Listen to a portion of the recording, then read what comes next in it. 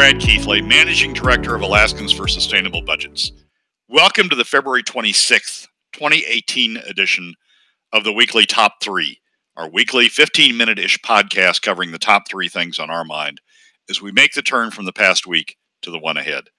Keep in mind that in addition to these podcasts, during the week, you can follow and participate in the discussion with us of news and commentary on these and other issues affecting Alaska's fiscal and economic condition by following us on the Alaskans for Sustainable Budgets Facebook page and through our posts on Twitter. You also can find this and past episodes of the weekly Top 3 on our YouTube and SoundCloud pages and on my website at bgkeithley.com. This week, our top 3 issues are these. First, the administration's newest plan for paying off oil tax credits. Second, is taking half of the PFD, just step 1 of the Senate's fiscal plan. And 3, funding the university. First, let's start by talking about the administration's newest plan for paying off oil tax credits.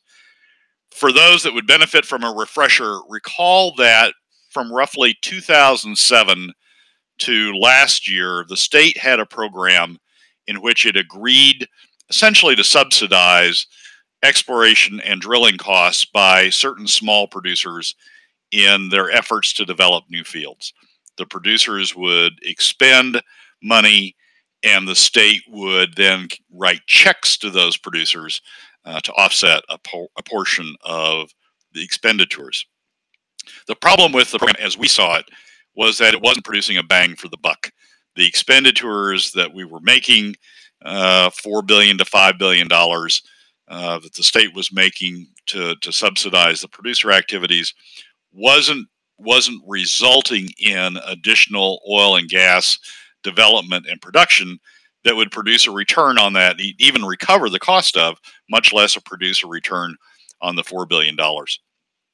We would have been better off as a state in terms of money, state money, to take that $4 billion, invest it alongside the permanent fund in the stock market and other places, and earn a return that way. Because of those and other concerns, the legislature largely moved to terminate the program last year. There's still some pieces of it that are transitioning to termination, but they're relatively small. But even though the state terminated, the legislature and governor signing the bill terminated the program last year, there are expenditures that were made in the past that still qualify under the program and for which the state still has an obligation to make the payments. Those accumulated expenditures that the state that are still viable under the program total about $1 billion. The question is how to pay those off. The statute under which the program has been governed since 2007 sets forth a methodology for paying off those credits. It uses a portion of the production tax revenue collected by the state each year and puts that in a fund that then is used to pay off the credits.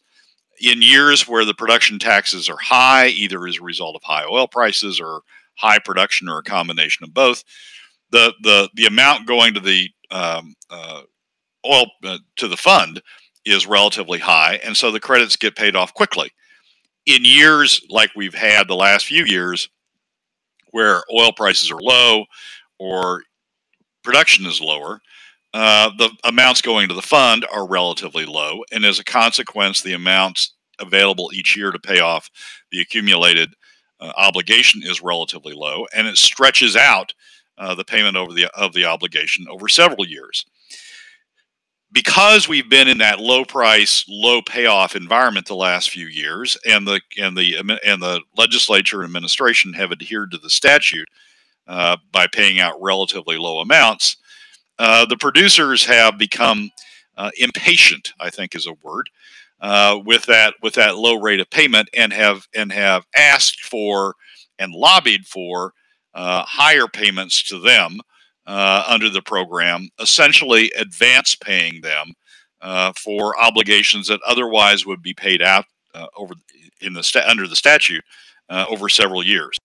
We've opposed accelerating those payments because, frankly, we for a number of reasons, the state's been in a low revenue environment.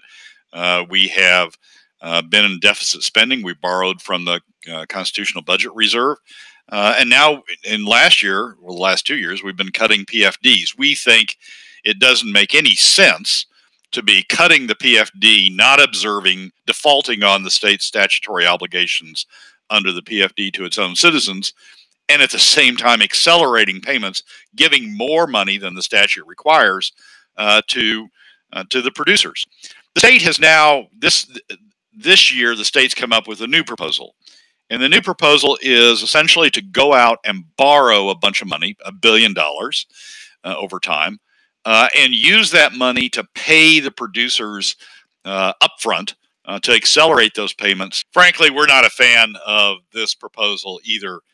And to be honest, some of the reasons the administration has given for it are laughable.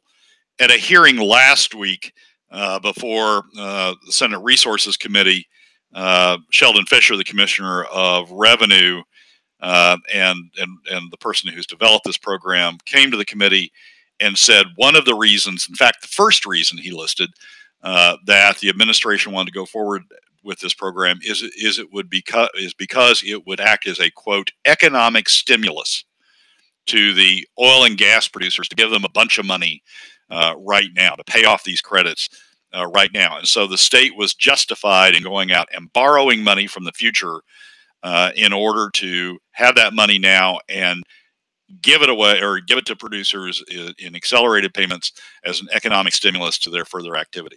The reason that's laughable is two things. You're just borrowing from the future. You're just taking from revenue the state would have in the future and sucking it into the present and paying it out now. Borrowing to pay it out now, costing future generations the obligation to pay that money back when it's the current generation's obligation to pay it. And so that's, economic stimulus by borrowing is always something that we're very skeptical of.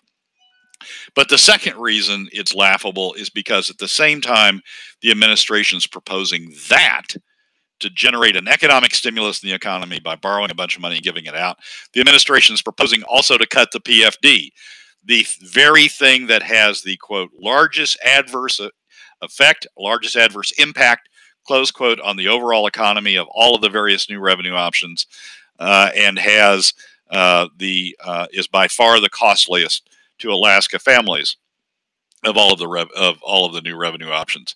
If the administration is really concerned about economic stimulus, it ought to meet its statutory obligations to the citizens of the state of Alaska and pay the full PFD as required by or is obligated under the statute. The administration is proposing essentially to ignore one statute that limits payments to producers at the same time as they're ignoring a statute to Alaska citizens that obligates them to be making full PFD payments to the state. So if you want an economic stimulus, Governor Walker, if you want an economic stimulus, Commissioner Fisher, pay the PFD. Comply with the statutory obligation under the PFD. Avoid the very thing that has the largest adverse impact on the overall Alaska economy and is by far the costliest to Alaska families. We think it's ludicrous to be cutting those payments to Alaska families, cutting what ICER has said has the largest multiplier effect of all of the so-called new revenue options, cutting that and then arguing that, oh no, in the meantime, we need to go out and borrow money to create an economic stimulus for Alaska's oil producers. Stimulate the Alaska economy through its citizens first. Don't go out and borrow money to give more money in advance of the obligations to Alaska producers. The second issue we want to discuss this week is whether taking half of the PFD is just step one of the Senate's overall fiscal plan. 2 weeks ago, in a column in the Midnight Sun, a column written by former Fairbanks News Miner political reporter Matt Buxton, and now a blogger with the Midnight Sun, Buxton had a piece that talked about some comments Representative Paul Seaton had made on the House, essentially, in Buxton's terms, accusing some unnamed members of the Senate majority are planning to continue to cut the dividend down to zero before being forced to implement some sort of income tax. Seaton didn't name names, and that column sort of went in the file cabinet to keep a check on in our file cabinet to keep a check on future statements. Last Friday, in Buxton's in the Midnight Sun's Friday in the Sun column, sort of his catch-all for the week, Buxton reported on comments that Representative Chris Birch had made during the House minority Republican press availability.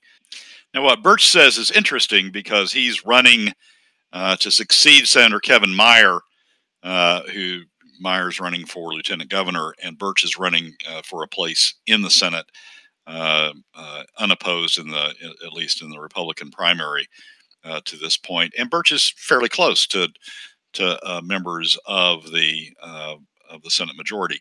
And here's what Birch said: there is very little interest in seeing an income tax to sustain or perpetuate a dividend. In other words, if you look at comparing a dividend as financing government, cutting the dividend as financing government, or using an income tax to finance government, Birch is saying there's very little interest in perpetuating the dividend over an income tax. Frankly, we think that's confirmation of what Seaton had said the week before, that the Senate really is prepared to entirely obliterate the PFD, cut the PFD to zero before they would implement an income tax. That the current Senate plan, SB 26, is simply step one of the Senate's plan to cut the PFD to zero if that's necessary. The reason that's important is there's been no indication that the legislature or the administration is going to get spending under control. They talk a good game about making cuts. Last year, the Senate talked a good game about making cuts, but most of the cuts they made last year were just accounting tricks designed to conceal the spending that they were continuing to make by pushing payment for a bunch of that spending off to categories other than unrestricted general funds, which is where you normally look to see how much the state is spending on government. And this year, they've not repeated the same sort of mantra. The Senate's not repeated the same sort of mantra about making big spending cuts in order to get spending down, as they ultimately did last year. In fact, after you take into account the accounting tricks, the Senate seems to be on a track of spending roughly what the governor has proposed in his budget. So if you can't get spending under control, and that's roughly $500 million, maybe more, above long-term sustainable spending levels, if you don't use some sort of new revenue. So if you can't get spending under control, and the government generally, and the Senate seems to be going along with not being able to get that under control, then what are you going to do? You're going to need new revenues in order to fill that spending gap. And what the Senate appears to be indicating is that they're going to take the PFD down to zero, convert revenues that otherwise are intended for the PFD over to funding government to avoid going to an income tax. Why are they doing that? Well, as we've talked about on these segments before, they are defending their donor class. The Republicans are defending their donor class, the upper 20%, largely, who don't suffer much with PFD cuts, minute percent of their income, but who are concerned about the impact on them of income taxes. So in order to protect that donor class, in order to protect against income taxes hitting that donor class, the Senate is essentially pushing the responsibility for funding government over on the middle and lower income classes by cutting the PFD. The problem with that is that they're hurting the overall Alaska economy and Alaska families at the very same time. Cutting the PFD has the largest adverse impact on the overall Alaska economy of all of the new revenue options, jobs, and income. It is by far the largest, the most costliest alternative to Alaska families. So what the Senate is doing, and what Chris Birch and others in the Senate are doing, is they're throwing over the Alaska economy. They're doing things that hurt the overall Alaska economy in order to protect their donor class. We think that's bad. That's something we'll continue to talk about on this program in the weeks ahead.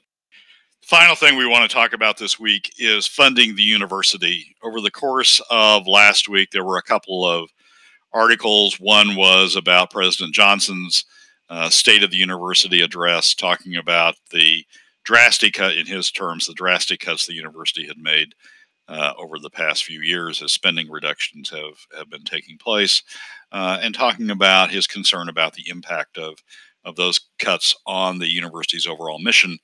And then subsequently in the week, news that the House Finance Subcommittee dealing with the university, chaired by Adam Wool of Fairbanks, had increased funding to the university by some $19 million over the governor's request to increase resources to the university. That's understandable. Wool is from Fairbanks. In the full committee, the vote to increase funding was confirmed. Representative Steve Thompson from Fairbanks crossing over from the Republican side to the Democrat side to vote in favor of maintaining that funding. Here's the problem with that. The university system continues to be funded, even at the reduced levels that President Johnson has expressed concern about. The university system continues to be funded at substantially higher levels in Alaska than in comparable states. The university publishes a list of peer institutions. We looked at that a couple of years ago. The peer institutions they had listed at the time were the University of Montana system, the Southern Illinois University system, and the University of Maine system. When you looked at state funding to those peer group institutions, they were at least half, and some more than half, below the University of Alaska funding. The largest of the three spent about $10,000 per student in terms of state funding. The University of Alaska system spent something like $20,000 in state funding per student. The problem with the university system in Alaska is we're trying to do too much. The Constitution establishes the university. It doesn't talk about university system. It doesn't talk about 3 universities. It talks about establishing the university.